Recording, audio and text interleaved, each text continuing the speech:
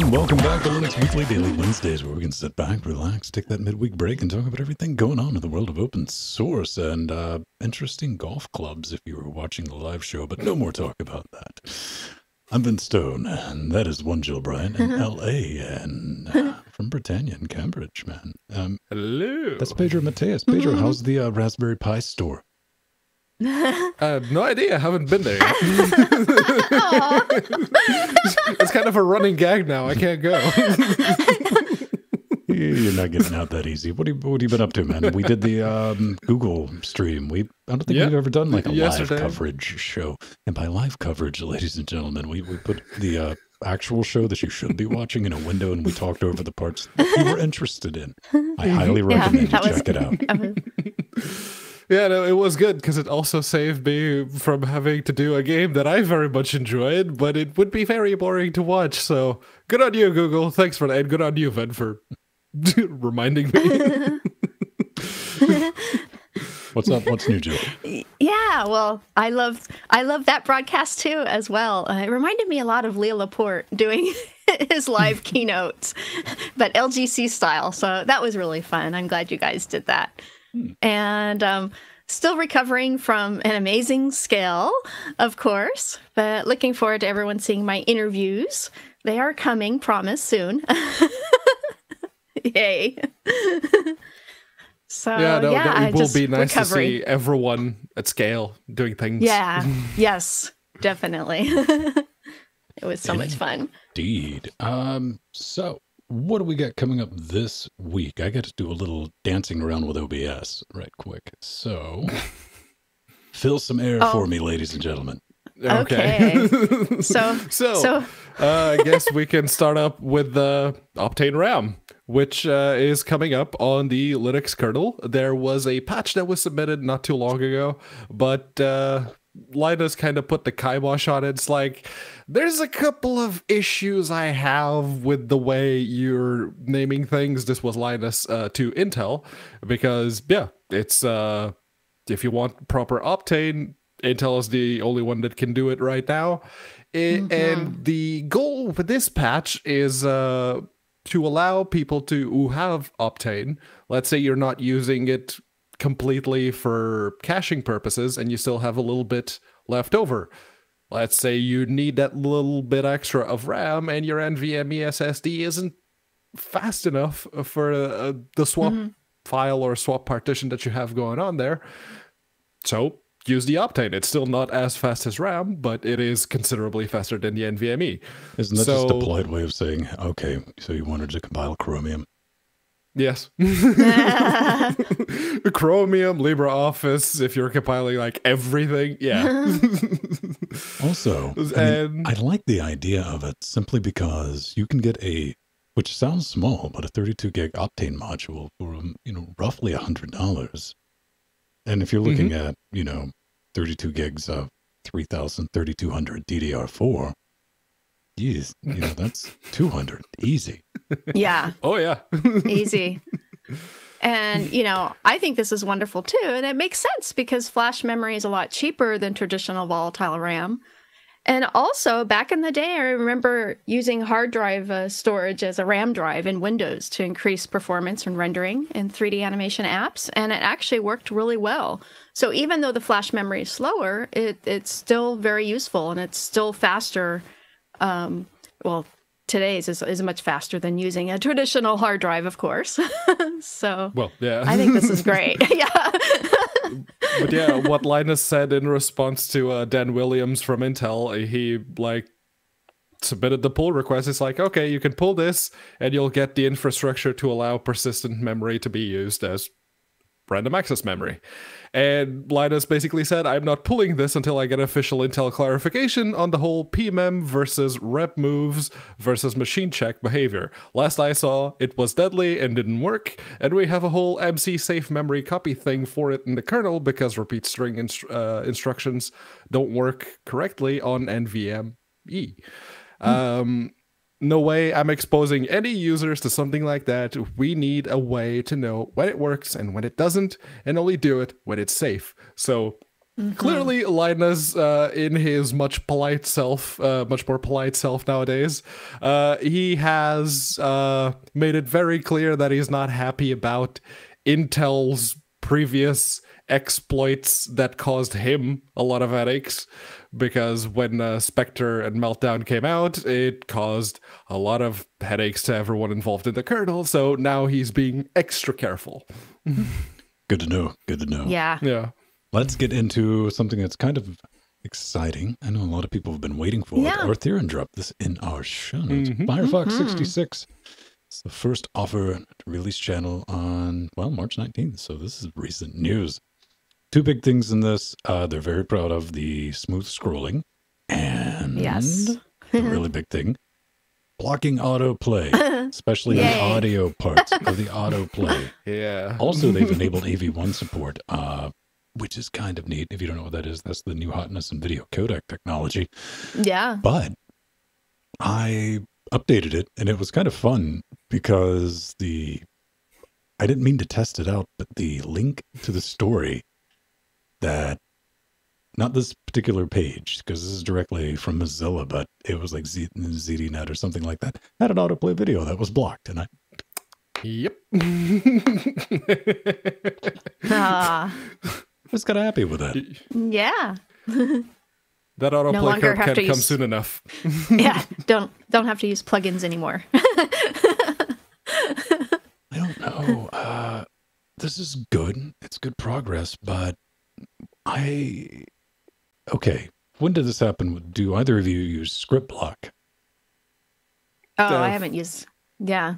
I haven't used that in a while. Disabled, but I haven't. I use that on everything because that is a bit of a nuclear option, but when takeover pages, ads I can live with. Okay, I figure that's part of the transaction, but when takeover pages became a thing, you know, they, hey, welcome to our page, and we're going to drop down. Pop-ups 2.0. Right. That's when I got script block, and you know, I've just trained it so I don't ever have to worry about autoplay video or anything like that. I have a very old man way of viewing the web is what I'm saying. It's very static and not movie. Yeah. But it works. Yeah. Oh, that's awesome. There's lots of other really good features in this new release as well. For us Linux users, the system title bar is hidden by default to match GNOME guideline, which is really great. And the extension settings are now stored in a Firefox database instead of individual JSON files, which helps websites load a lot quicker. That's actually major. That definitely is going to help improve things. That's not the only thing Firefox has been up to this week. No, it's not. Something that we've kind of dealt with here at this show with getting scale video. This is not really applicable to ARP. Okay, Kubuntu, go away. Free encrypted file sharing. And it's like, but Google Drive, that's the thing. Yeah, I get it. That's the thing. But there's no barrier to entry. You don't even need an account to do this. And you can send a gigabyte of data that's going to be encrypted. And Mozilla's like, hey, this is something we're not going to track. It's going to be a thing. And I don't know. I mean, it's neat if you're really concerned about your privacy, right? And if the end-to-end encryption thing sticks, they're in the clear. Because Mozilla's like, we're not going to look at it. I'm like, ooh, that might get abused by the wrong people that you might think. I really want it to work out. I think it's good if you just need to send, because if you do have an account, it's over a gig.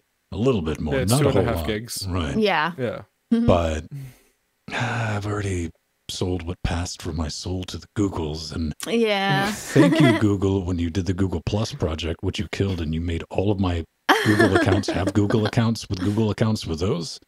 Yeah. I have terabytes of free G Drive storage, and I even have a terabyte that I give them a couple of quid for. But it's friction free. That's good. You don't have to go to... more than once I've had a game developer send me something from like Mega. I'm like, that's not happening. Oh yeah. I'm not downloading anything from that. Sorry. I mean, I know it's legit, but it's not gonna happen. So also end-to-end encrypted.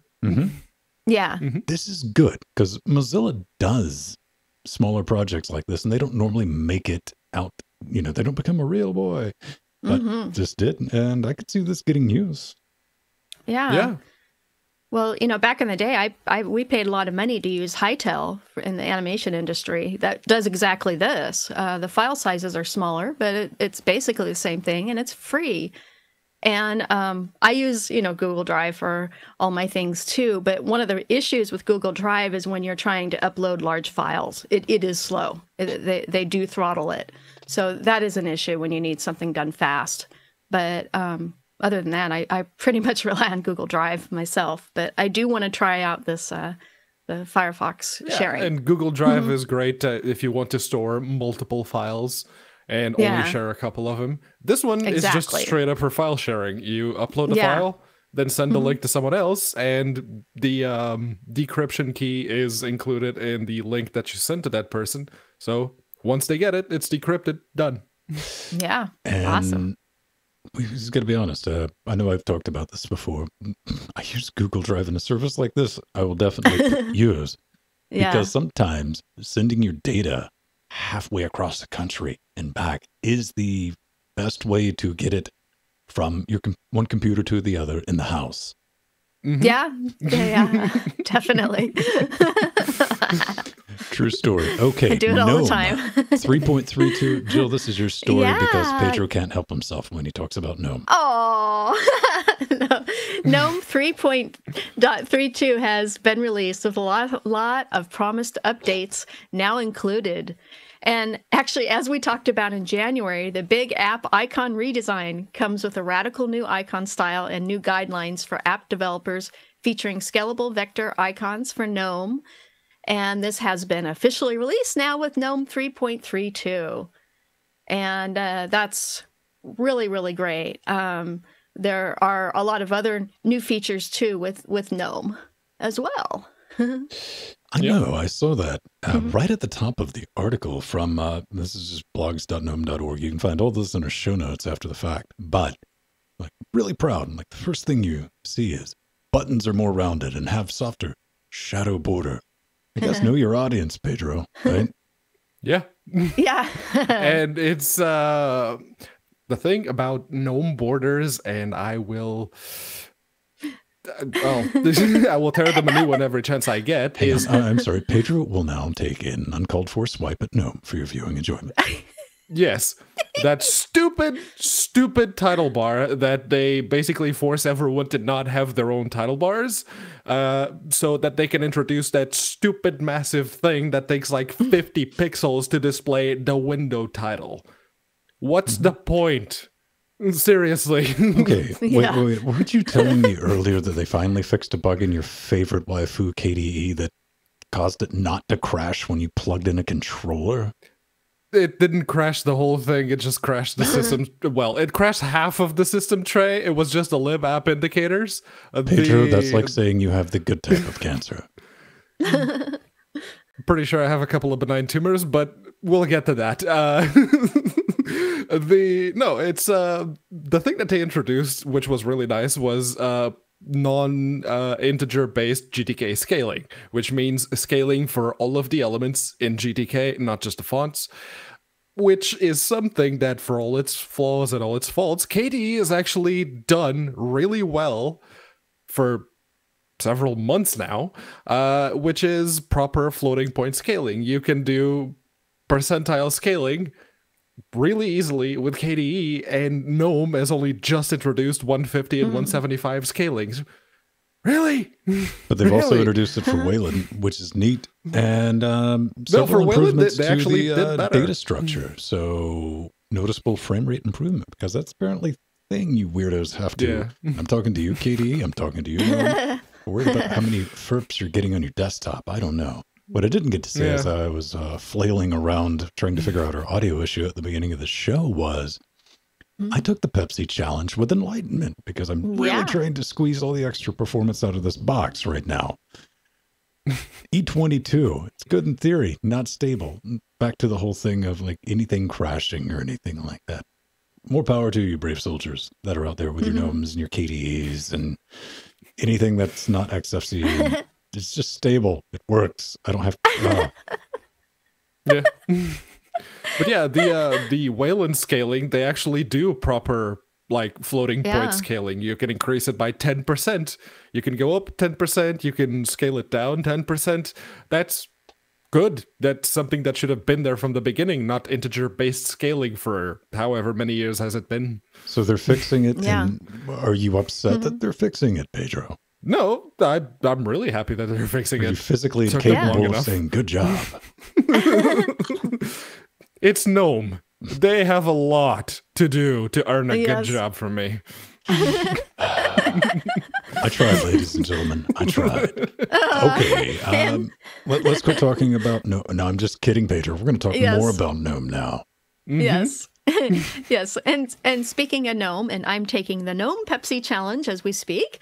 Now we have Wireguard implemented in GNOME's Network Manager, API, GUI, CLI, and applet.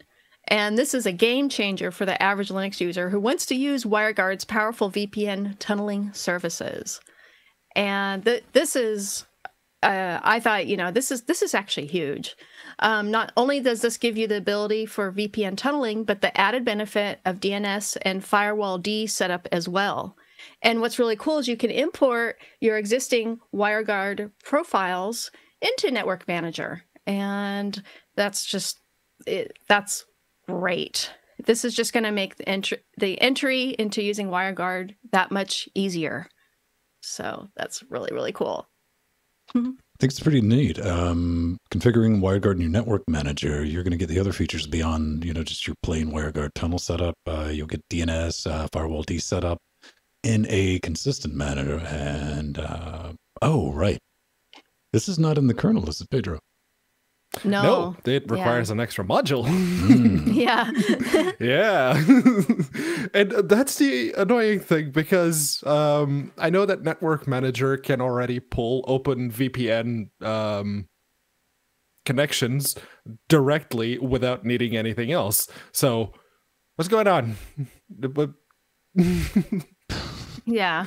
Maybe we're just waiting. I have private internet access set up through OpenVPN in Network Manager. It's literally, I click, oh, look, now I'm connected to a VPN. And then I click again, now I'm disconnected.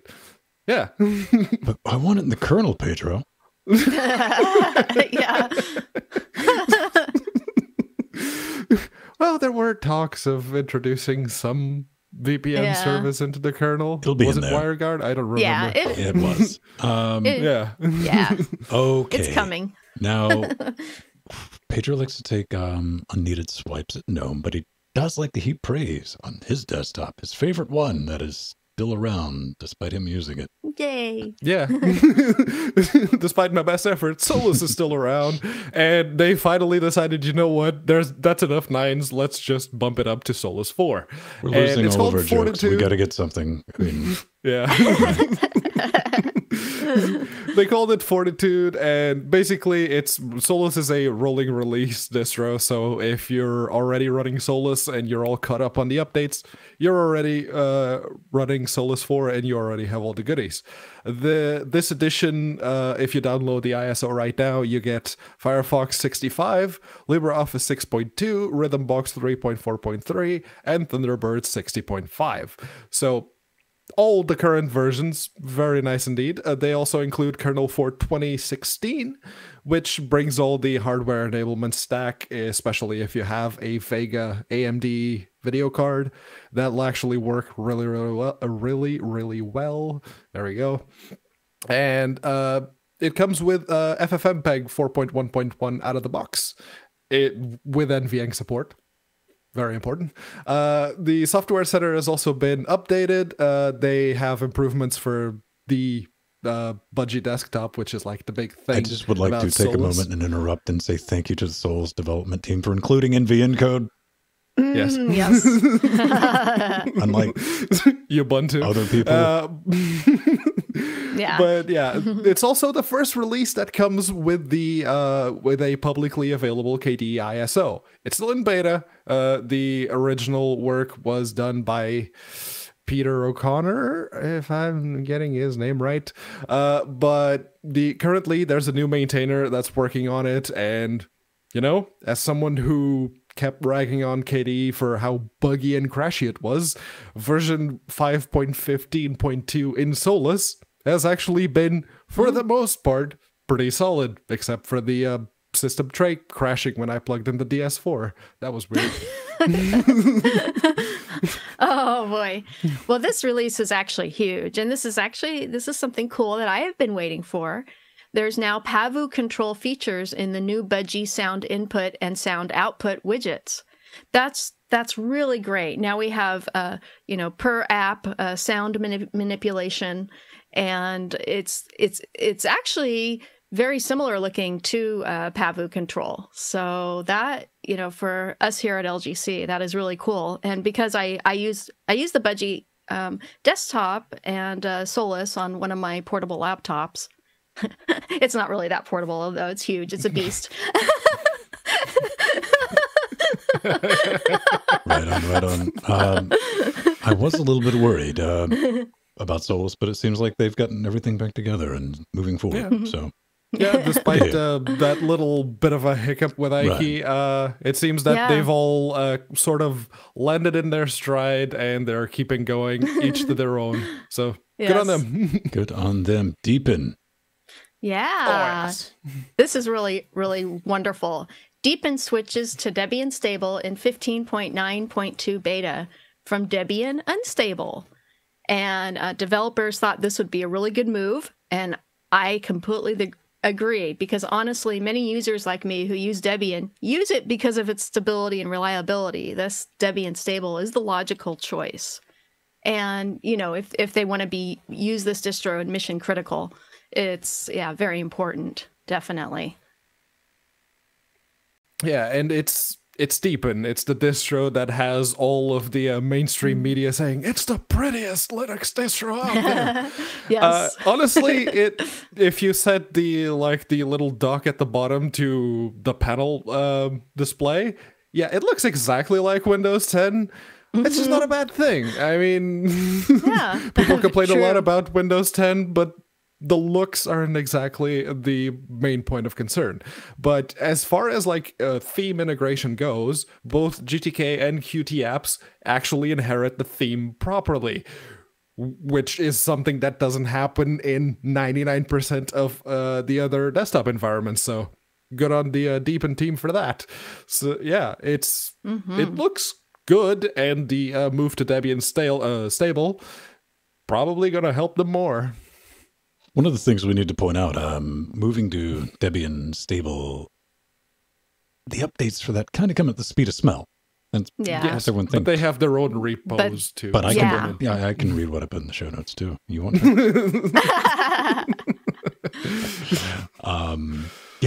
The team behind Deepin, they say that they're going to take a charge of a couple of the more commonly updated things, which that could also be a bad thing. It could be, but it's probably a good idea for stuff like Mesa. If you want to, say, run Deepin on a brand new laptop, because, you want all the pretties. Yeah, having good Mesa support, a new-ish kernel. It comes, I think it's 4.15 on this release. 4.15, you're getting beat by Canonical. Yeah, it's 4.15, the 4.15 kernel, and Mesa 18.2? I think something like that. Yeah, that sounds right. It's pretty good. I mean, there's definitely some eye candy in there. I'd have to spend a lot of time making it ugly enough to satisfy my use case. You can't. That's the thing. They don't give you the option to turn off 90% of the bling. It's Debian based, so cache purge. You could nuke the desktop environment. Pretty much. I'm not above this, ladies and gentlemen, boys and girls. We got to get into a slice of pie, but first we need to thank the lovely people making this possible, and they're doing that over at patreon.com/Linux Gamecast, where you can take part in our freeware project, where we just give everything away from free. I'm like, hey, if you like it, kick us a few quid. If you want some other ways to do that, we have linuxgamecast.com/support. We got Amazon links, Humbles if you're into the games. We got PayPal, Cash on the Barrel, and Magic Internet Money. But we always like to take a hot second and thank anybody who's increased their pledge or kicked us a few shekels. where we can be like, yay, we're rich, kind of. I don't know. Or Jill, who do we have this week? Oh, thank you, Joel, for increasing your pledge. Your name I've been seeing in our credits for a long time. So that's right. Thank you so much. We will publicly shame you and let the world know that you support this show. And you've been supporting us for a long, long time. And, yes. Sure have. It's been awesome. And you let us do a lot of things like yesterday, Tuesday, we were able to cover the YouTube announcement. We might do more of that if things line up. And Thursday, Jordan has his, whatever he's going to call it, probably more adventures in the Borderlands. That's interesting. And Friday, we like to misappropriate company hardware and get everyone together and use it to play multiplayer video games. It's kind of fun. Saturday, big show. That's the thing. And one of the things I'm currently working on is kind of walking everybody through what it's like once record is stopped. So I'll get one of those posted up for everyone to watch eventually. Maybe not today, though. I got a lot of crap to do. Anyway, let's get into it. A slice of pie. The slice of pie. Ooh. We're actually having a discussion at work about what was the highest number of pi that they've managed to calculate now. Google just recently did it for fun. Yeah. But yeah, speaking of Google, they have released the new dev board, which if you remember a while ago, there was this big announcement that Google was going to release their own processor, and it turned out it was just going to be a TPU, and it was going to mainly be focused Vegeta, on machine learning. Yeah, and mostly machine learning and AI stuff. But the internet still, as a whole, had a collective brown moment because Google releasing hardware. And yesterday we had, they're releasing a new controller with Chromecast functionality. But yeah, this new dev board. Which I called in the first 3 minutes. Yeah, yes, you did. Yeah. Yeah, this particular dev board, it comes with the aforementioned TPU. It's the NXP IMX8M SoC, which is a quad-core Cortex A53 with the Cortex M4F. It also has integrated GC7000 Lite graphics, so it is very much on par or similar to the Raspberry Pi, but the application here is meant to be very, very different. It gets a lot more power, and the TPU actually puts out a significant amount of heat, and it's the teeny tiny little fan. And yeah, they are building this to be more of an embedded machine learning application rather than just a prototype board like you've come to expect from the Raspberry Pi itself. So I don't know. It remains to be seen what people will do with it. Yeah. Well, I was thinking that I think what was beautiful about it was the modularity. So it's easily upgradable. So you can easily upgrade the CPU and GPU. That's kind of a game changer, actually, for industrial applications and whatnot. And yeah, like Pedro was saying, you can SSH into the Coaral board, and so it doesn't really have a GUI yet. It's meant for network control and whatnot. It's pretty neat, man. I want to give it like a little cowboy hat, so I can be like, cool. Don't worry, they'll release a release of Fuchsia OS. No, I legitimately want a hat attachment. It'll be brilliant. Okay, little bitty tiny things. NVIDIA Jetson Nano brings AI muscles to palm-sized dev kit. Not to be left out, CUDA-X GPU, 472 gigaflops. The performance, TDP at 5 to 10 watts, 4 gigajoules of RAM, microSD, HDMI, EDP 1.4, USB 3, and gigabit Ethernet, real gigabit Ethernet. It's going to arrive in June for 129 watt stinky caches, only available for enterprise customers or in bulk quantities of $1,000 or more, kind of making this aimed at businesses or schools wanting to tinker with AI on the cheap. And we really need to ask the genuine hard-hitting question, which is not answered in this article. How well does it run Plex? Yeah, because this is a compute module. It's a bigger one than what we're used to seeing with the Raspberry Pis, but this is a compute module. So say you put this at the back of a TV, it's like, okay, now you run Plex. That's a very pertinent question. $129. It better run Plex. It's an NVIDIA SoC. Yeah. And video games. Yeah, I was just going to say, yes. Yep. The Half-Life 2 on Android on the Shield tablet works great. Oh, I want my Dwarf Fortress to look crisp. That's kind of neat. The only thing that's really genuinely thing is having to order in quantity, so it might be a little more difficult to get our hands on, but something to play with nonetheless.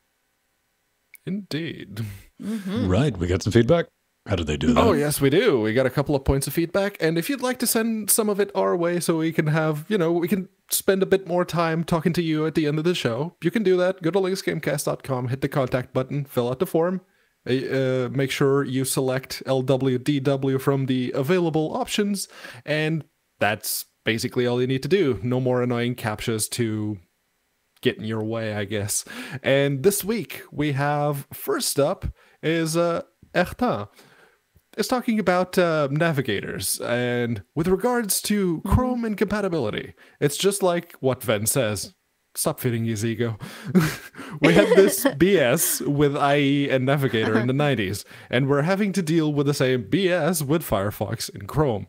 I have used all of those Ubuntu-related network commands. Okay, that second bit was about all of the network commands that you could use to like disconnect and reconnect, like the IF down, IF up, the SystemCTL one, and all the others.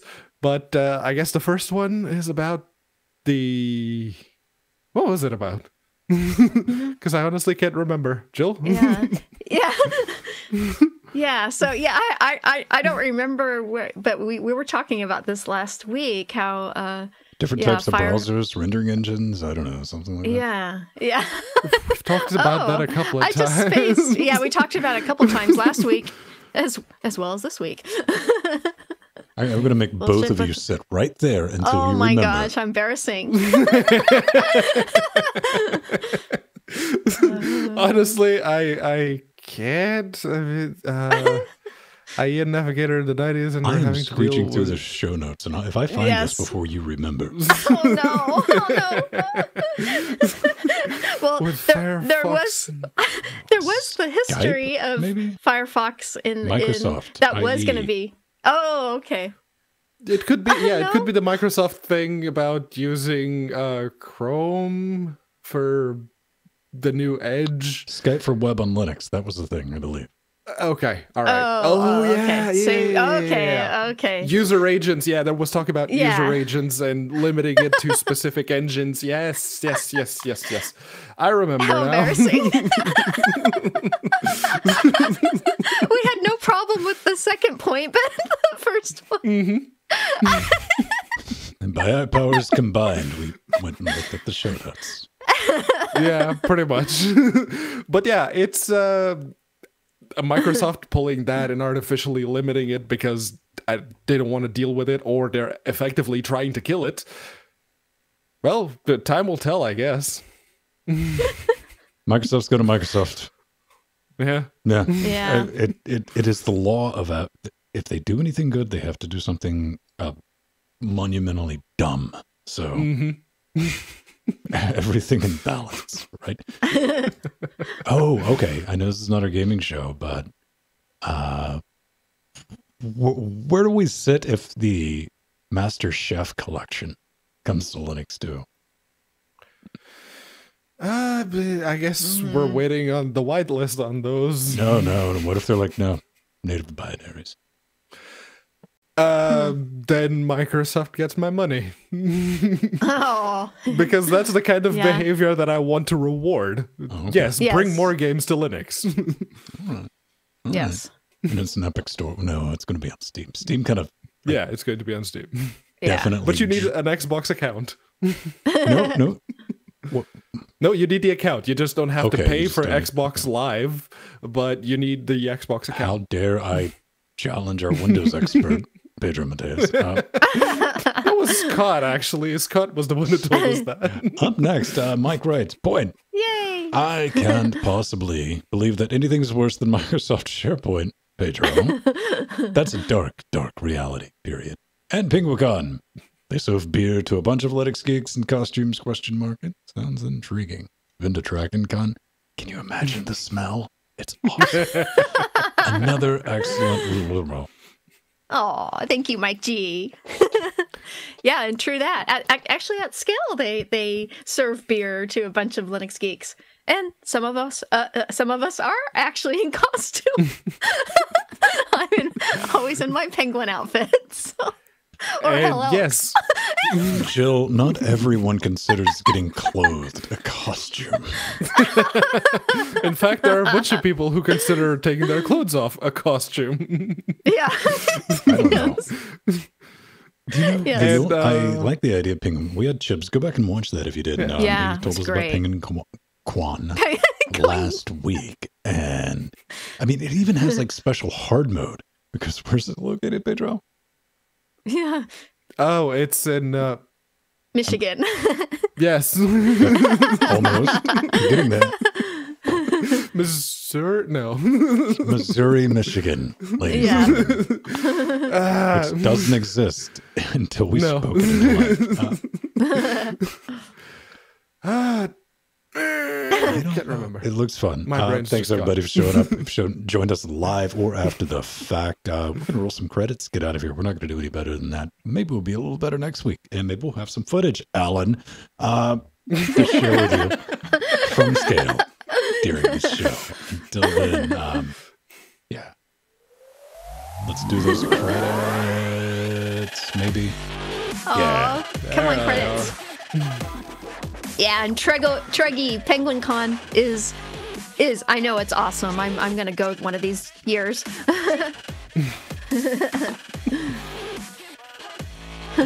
Aw, look at our beautiful executive producers. Our Theron and Foxdog, Andrew S., Empty, The Atomic Ass, Mike G., Barbrandt, Drummer. Come on, another round. No. Take it from here, Pedro. No. I will say that every single one of those names represents someone who is genuinely insane and very fiscally irresponsible, and we love you for that. Fiscally, yes. I love them all. I type this from memory every week, so Dynafy. Yes.